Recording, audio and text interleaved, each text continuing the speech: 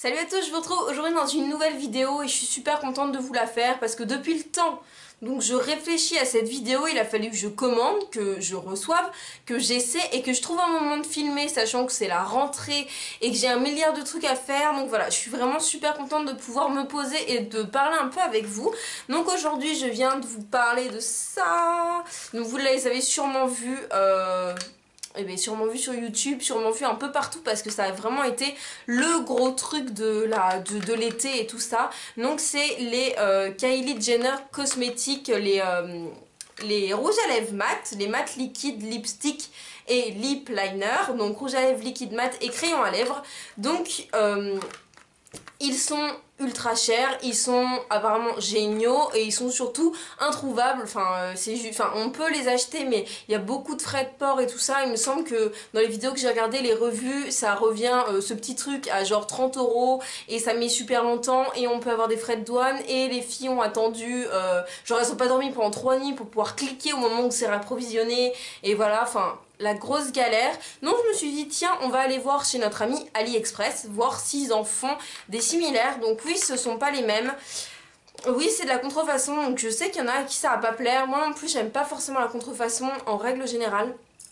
Mais c'est vrai que là j'ai vraiment été bluffée par ce produit, j'ai voulu tester, c'est le premier truc de contrefaçon que j'ai mais j'avais vraiment envie de vous tester ça.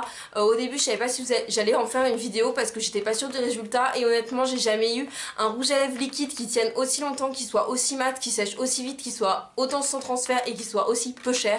Ça je l'ai payé 2 €, donc vous voyez que le packaging est exactement le même que les vrais. Donc moi j'ai pris la teinte Marie Joe, donc c'est celui que je porte sur la lèvre, vous pouvez voir aujourd'hui. Donc c'est un rouge à lèvres qui est totalement mat, un peu limite velours, j'aime trop, je suis tellement fan. Alors je vais vous montrer un petit peu ça. Donc à l'intérieur on y trouve donc le rouge à lèvres qui est exactement le même packaging.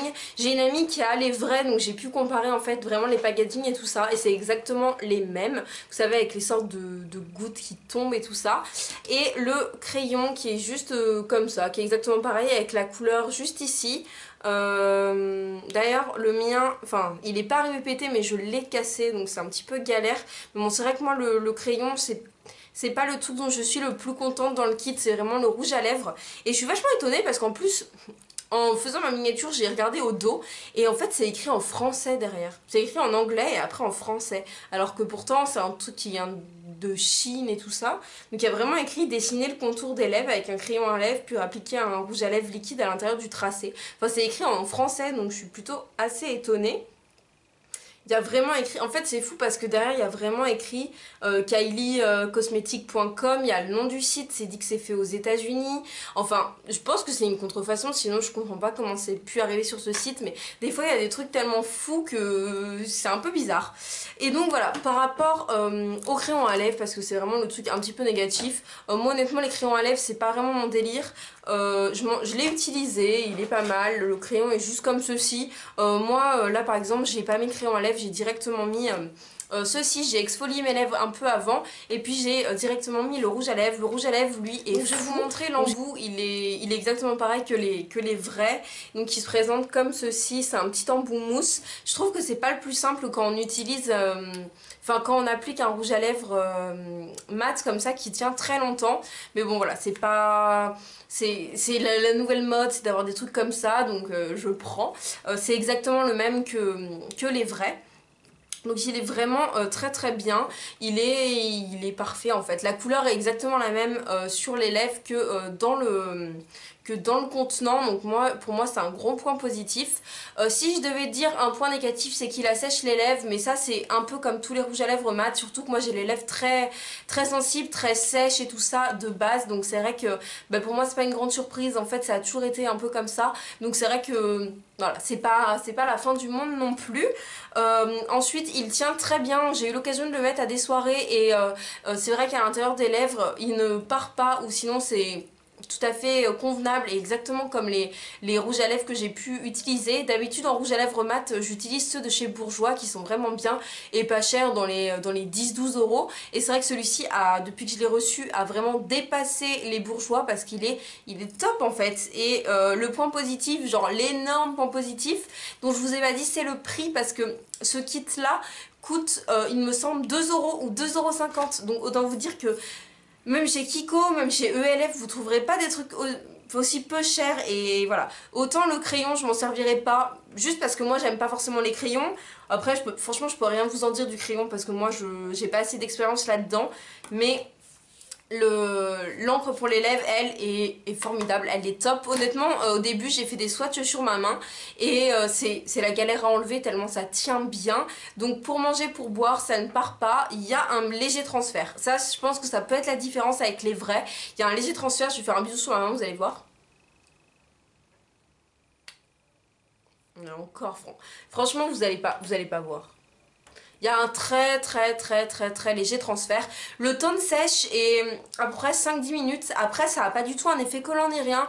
C'est juste que si vous passez votre doigt sur vos lèvres avant 10 minutes, vous allez avoir un petit côté un petit peu rouge. Mais après il n'y aura pas, vous savez, les vieux fils totalement dégueulasses de quand les rouges à lèvres liquides vieillissent et tout ça. Non, vraiment aucun problème. Je suis ultra ravie de ce bon plan, c'est pour ça que je voulais absolument vous le partager. Je sais qu'il y en a, les contrefaçons ça leur plaira pas et je peux comprendre tout à fait. Comme je vous dis, c'est la première fois que j'ai des contrefaçons et voilà, je voulais juste tester, voir ce que ça valait parce que j'avais vraiment envie d'essayer, mais je mets pas assez de rouge à lèvres, surtout du rouge, j'en mets pas assez pour attendre et faire autant de cinéma pour en avoir un. Non, c'est vraiment les filles qui attendent 1 ou 2 mois avant de se le procurer, je comprends pas.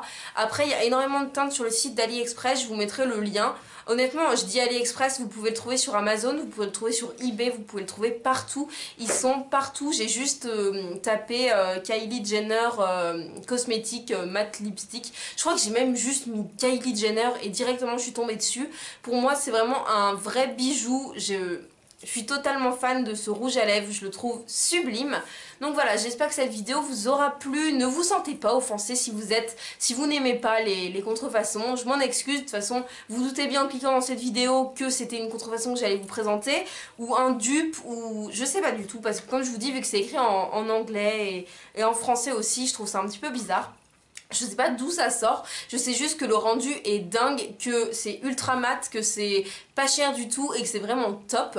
Donc moi je vous fais à tous de très gros bisous, n'hésitez pas à me suivre sur Instagram, sur Snapchat, sur Twitter et sur Facebook, tous les liens sont toujours en barre d'infos. N'hésitez pas à me dire vous si vous connaissez, si vous avez déjà...